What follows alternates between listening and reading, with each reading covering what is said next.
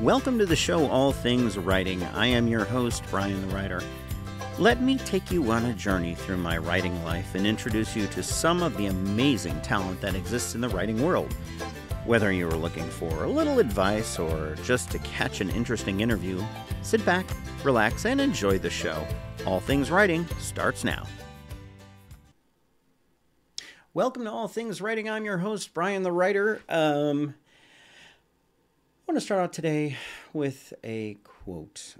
Forgive me if I get it not completely right. I think it was Voltaire that said, Great is the enemy of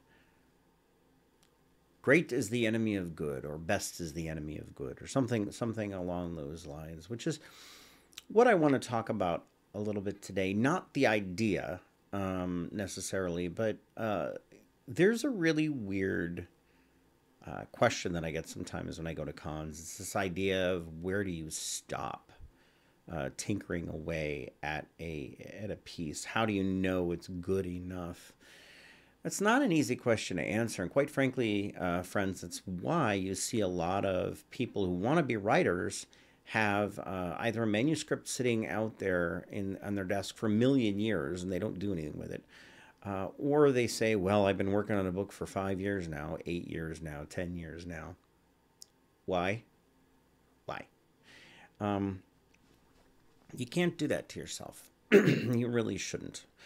Now, I'm going to put on two hats. The first one is that of an indie writer.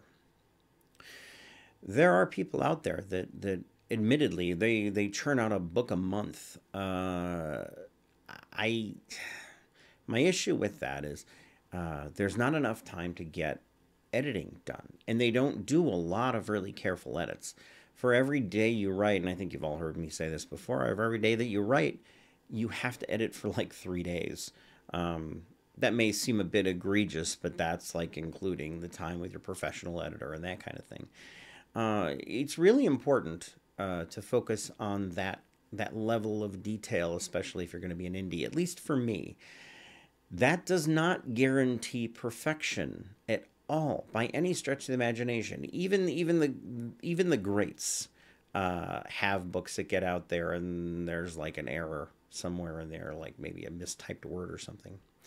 How does it make it through all these rounds of editing and still have an error in it? Well, that's because there's a lot of words. In between the first letter you type and the end, there's 70, 80, 100,000 words. There's a lot of things that go on there. Even today, when I read one of my books in front of a group of people, I got to tell you, there's things I come across and I'm like, I really wish I would have done that a little differently. That's not to say I am going to harsh on someone else's groove. I read a book recently. It's an anthology, and the writer sometimes will use the same word 3 times and like within 2 paragraphs, and like, that's kind of a no-no. Honestly, you're supposed to weed that out, but by that same token, I'm not going to call them out on it either, because writing a book's a lot of work. It takes a lot of time. It wasn't distracting enough that I put the book down. As a matter of fact, I'm finishing it now. And it's, there's some other really great pieces in there. I suppose in the grand scheme of things, I could be hypercritical of other people's works, but I'm not. That's why, incidentally, when people get all irritated, oh, well, this book sucked. It had an issue on, like the 3rd paragraph of the 4th chapter. They referred to this guy as having brown hair, where in the 8th chapter they said it was dusty blonde. How dare they burn them at the stake? Come on, people, really? Well, let's calm down for a second. First of all, if you've never actually written a book, I'm not going to say shut your pie hole, but to be quite honest, I get real close sometimes because writing a book is not easy. There's a lot of work involved. If you've ever successfully written a manuscript of any length, congratulations. You've done something that only a very, very small percentage of people in the world have ever done. If you've done it repeatedly, I have even more respect for you. Also, your first book, my first book, No Name, I don't even sell anymore. The reason I don't sell it anymore is because while it's a great story, I stand by the storyline. The book itself is not terribly well written. It needs to be restructured. It needs to be, but I've learned a lot since then. When I first started writing, I didn't quite know what I was doing, but that's where everybody starts. Congratulations. There's nobody that walks out of the gate and like has it all figured out. No, it's a lot of work. So that brings me back to my original point. What is the point where you're working with a manuscript and you shrug your shoulders and you say, this is good enough. This has reached the point where I'm happy with it. Hard to do. It's hard to do because we are our own worst critics. Like I said earlier, when I'm reading one of my own stories for an audience, a lot of times I'll hit things in there and I'll be like, this is not quite what I meant when I wrote that. Now, do I run back and change it? No. No, I don't, because sometimes that juice isn't really worth the squeeze. Besides, I want to move on and do other things. One of my basic tenets of writing, as a writer, as an author, I need to write stories for myself. Because if I am not writing stories that I would enjoy reading, then nobody else is going to either. I am at my very core an entertainer. I am somebody who loves to be, and you know, I know how this sounds. I love being the center of attention. I do. I enjoy it. I like telling good jokes. I like entertaining people. I like telling stories. It's part of my fabric that makes me who I am. Part of the reason I do these videos is because I know I like to put them out there. Do I have a ton of people watching these videos? No, but that's okay. I'm not too worried about it. To me, I just enjoy doing them and putting them out there for the world. And I know some of you are enjoying the videos because you do watch them. Do I do scripts for these? Sometimes I do, sometimes I don't. And the reason I don't do them necessarily all the time is, again, good is the enemy of best. I would rather do this off the cuff and be very casual about the way I do them. Okay, so I started out, sorry, I was got distracted there for a minute. On the indie thing, I have a certain editorial process or editor process that I follow, and it helps get me to the point where I can say to myself, this is good enough. I'm happy with this. And yes, it includes professional editing. I hire a professional editor, pay money out of my pocket to make sure that gets done. Because to me, it's so important to give it that last look. Now, working with a publisher is a very different story. I like working with publishers. The only issue I've always had with the publishing industry as a whole is when you start to put together a book and you present it to a publisher, it's going to fit in their schedule where it fits. You don't get a say once they've accepted it on the publication date. Maybe you'll get a little bit of wiggle room, but not much. You don't get a say on what the cover looks like. You probably don't even get a say really on what the final title's going to be. But they have their own mark of what good enough is going to look like. They have a mark that they want to hit. What is an acceptable final printing, error rate? If there isn't any error within the manuscript, are they going to completely change the run because of one letter that's goofed up? Probably not. No. They might. Some editors or some publishers are going to be very picky about it. For example, I had a book came back to me recently that a publisher is looking at. I can't give a lot of details about that, but they said They wanted me to change some things before they would look at it again, which is fine. Totally get it. Things they talk about is the use of passive verbs. For example, I'm in love with the word was. I love the word was. I love it. I love it. I love it. I use it all the time, and I shouldn't. I know that. For example, my editor on the indie side highly recommends that every time I write something, I turn around and I look for the term "it was." I love "it was." It was is dangerous. It was is lazy writing. Just is. You take "it was" and you look for what the "it was" phrase was actually referring to. Grab that, change it a little bit so you're not, just duplicating the words exactly, and make it fit. Take the place that it was. And what I find is a lot of times it actually ends up adding to the word count a little bit, which is fine. I don't have any problem with that. But it's a thing that you can do. So, I mean, those verbs are like is, are, was, were, be, being, been. I would throw had in there as well, or being a dangerous word.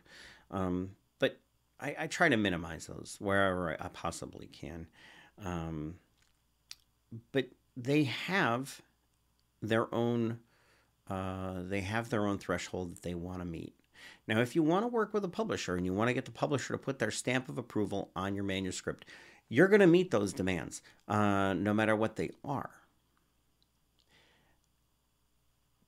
I see a lot of people very discouraged by when you're talking with a publisher and they say, oh, well, it could be 6 years, or not 6 years, that's a little long, but it could be, 3 years before your book gets published after you've written it. And that's true, but you're also fitting into the publisher schedule. So you have to kind of do what they are dictating you do, if that's the route you want to go. That's not to say you can't be a hybrid author either, unless there's something contractually that stops you from doing it. You can certainly write other books on the side as you're going along and do some indie work as well as publishing through a publisher. That's what I intend to do anyway. I'm going to keep doing indie stuff as I go along to sort of meet my own personal mark for how many books I want to write.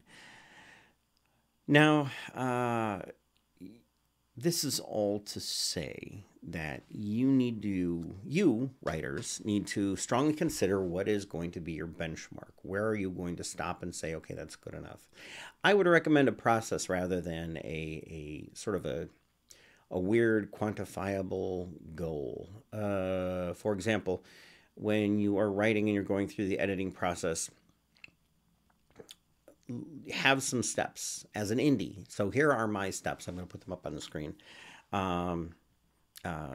Step number 1, do a search for your watchwords. Was is my personal one because that's literally my biggest one. It was, the phrase it was. Go through and read your manuscript for readability. Look for things that you missed that are obvious, like maybe a sentence that you started and then you sort of trailed off and forgot what you were doing. Have another person look at it, a beta reader, a first reader, however you choose to do it. Have someone else read it and give you feedback. Read aloud. Either have the book read back to you in some way, shape, or form, or like I use it's called a read aloud is the actual software package comes on Microsoft, but you can use that read aloud, capture things that you otherwise would have missed. That's common that you will, as you get things read back to you, you'll catch errors, because what happens is like I have a tendency to write like it the two words together, and I'll completely miss that, but read aloud will do it. Okay, so that's that portion, getting it read back to you. But finally, the thing that I think is really important is get a copy of it and sit down and read it. Now, this is after you've had a little bit of time to sit there and kind of forget what's in the book itself. I order. I took my glasses off. I need to put them back on. I order the author copies, author proof copies, so that I can sit there and actually like read through it. And I do. I keep. I'll keep notes as I flip through it. Like, for example, here's a note to myself. For whatever reason, that one line was like center justified, and I have no idea why. I can't even really explain it. Another thing here is like there was formatting issues. So you can see where it says thump over here. Also, so here's a sentence that I got wrong. It said, Haley stretched her foot forward, and the cold water of the Atlantic overtook her foot. First of all, that's foot, but anyway. But Haley was in Texas. The Atlantic is not in Texas. That's the Gulf of Mexico. So I had to fix that. So you find things like it. I mean, you can do this on Kindle, by the way. You don't have to order a copy. I just like having the physical copy of the book to actually go through and make notes on.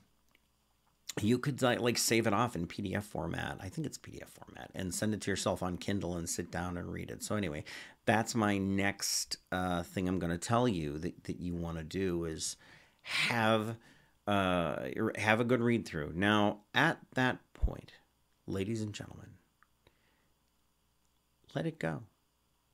If you are satisfied with what you are seeing, if it's the story that you meant to write and the story that you would like to read, breathe life into it. Let it be. Let it exist. Because that's why you started the process anyway, right? That's what you wanted to do. You wanted to share your story in your way. Do it. Get it out there. Now, don't worry about, like I said, don't worry about whether it's a great book. Your first novel's never going to be. That's the game. That's what we do, right? That's why a lot of writers, their first book you never see again, like my book, No Name, is not actually available to buy. I am going to go back and redo that story one of these days because it's a great story. It's a fun story.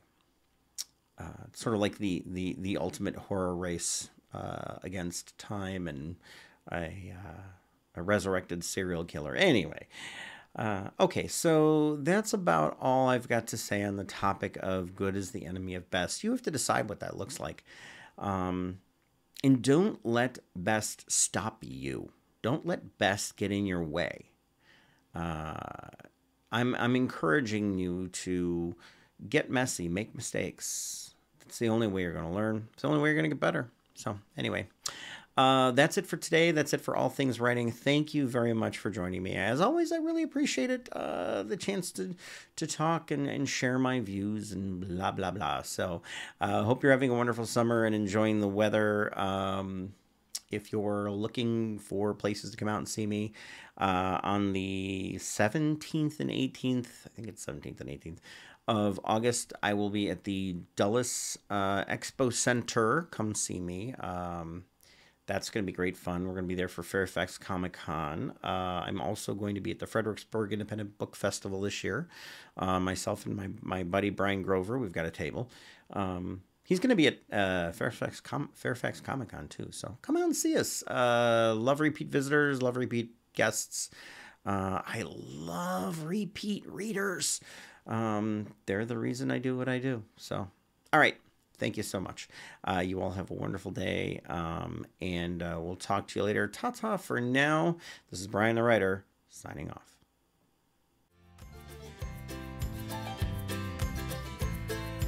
This has been another amazing episode of All Things Writing. If you heard something that got your wheels spinning, check out the links in the show notes.